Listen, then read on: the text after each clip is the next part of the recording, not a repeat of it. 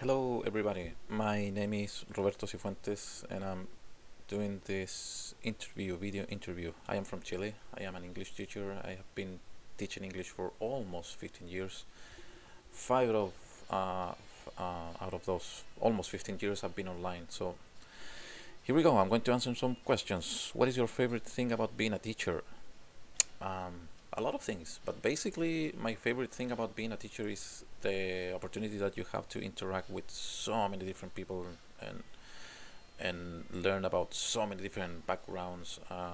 When you have, in this case, students from other countries, you have the opportunity to learn about different cultures and things like that. So I would say that is one of my favorite things about being a teacher. And the other thing is, like, on the back of your head you always have this idea that you're making a contribution regardless of the type of student that you have. So yeah, it's kind of basically that.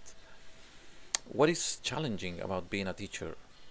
What is challenging about being a teacher is like everything, pretty much everything.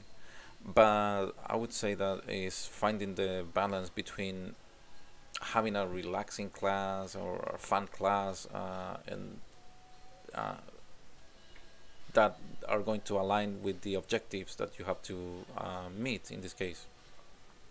So finding that balance between having a class that is not like boring and at the same time like significant in terms of, for example, grammar, focal points, yeah, is the difficult part.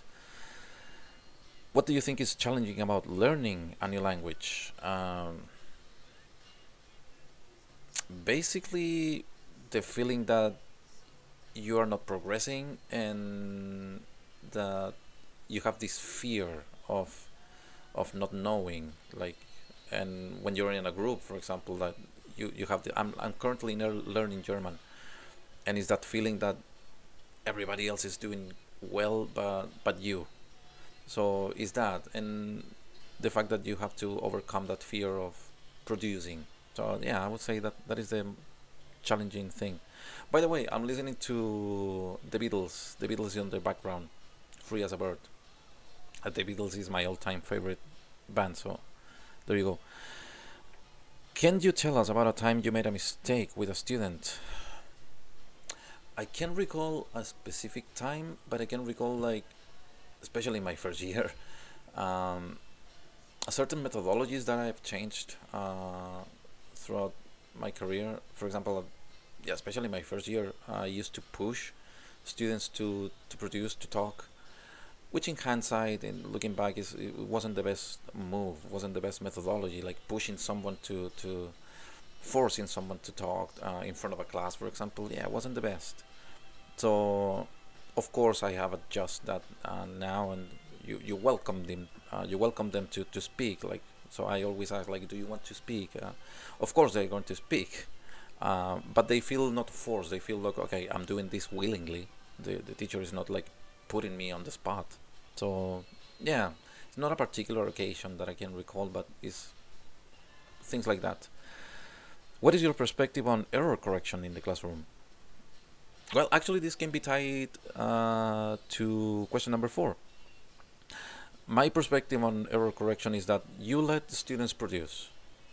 Uh, the more they produce, the better they're going to be.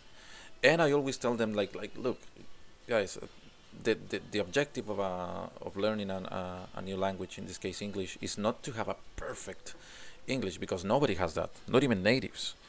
The idea basically is like you learn the language well enough in order to recognize when you make a mistake, and that's it.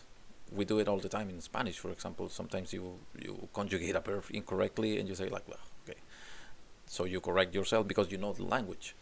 That's it. So is that, and the other thing, again, it can be tied to question number 4, because at the beginning of my career, again, I used to correct them on the fly. I used to correct students on the fly, like while they were producing, and it was very interrupting. It was not a good methodology. So now I let them finish whatever the activity is, and then I correct them, or sometimes I encourage them to correct themselves. I have this little trick that sometimes I would say something incorrectly, or I would write something incorrectly on purpose, so students can be like, teacher, you made a mistake there. And I would go like, oh, yeah, sorry, I was thinking about something else. It's something like that.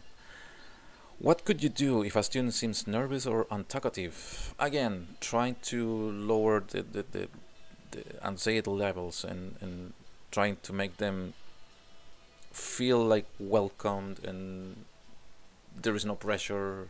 Uh, I don't have a particular like technique. It depends on the student, but it's usually making a small talk. Sometimes games if we're talking about kids.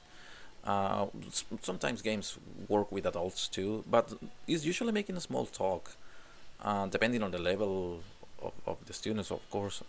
But it usually works. Like trying to make them feel like relax. It's just English. There's nothing to it. Is company culture important to you? Why or why not? It is important. I don't know if you're talking about like multicultural companies, like in the sense that you have colleagues from different countries and things like that. But in terms of company culture goes, yes, it is really important. Like you have to have a good environment, working environment, um, so you can feel comfortable working with other people. So yes, it's really important. It's really important. So far, I have been lucky. So all the companies I've been there have been really nice, really good. So it is important. And finally, what do you want to know more about Craving English?